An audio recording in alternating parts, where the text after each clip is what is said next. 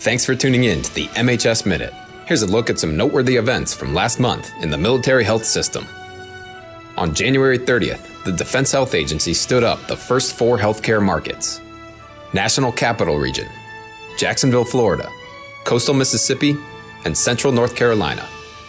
Market directors will be responsible for managing all healthcare delivery within their geographic area, with facilities sharing patients, staff, budgets, and other functions for a more effective and efficient system.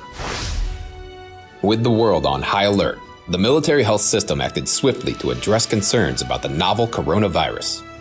The MHS remains in full support of the Defense Department and the lead federal partners to track, prevent, and as needed, respond to the outbreak. Follow the guidance of the Centers for Disease Control to prevent the spread of germs. Wash your hands frequently, and don't touch your eyes, nose, and mouth with unwashed hands. And if you're feeling sick, don't come into the office.